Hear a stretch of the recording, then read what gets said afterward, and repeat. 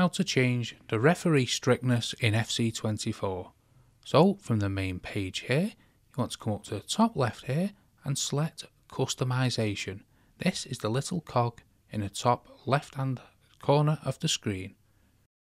Once you press the customization, you'll then be able to access the main settings. So we want to go into that, then we want to come into the main game settings. Now here in the main game settings, you can use the left and right bumper to change different elements of FC24. And the element we want to change is the rules. So we'll go to the rules and then come all the way down to the bottom and select referee strictness. And then we can change between the different strictnesses. So that's how to change the referee strictness in FC24.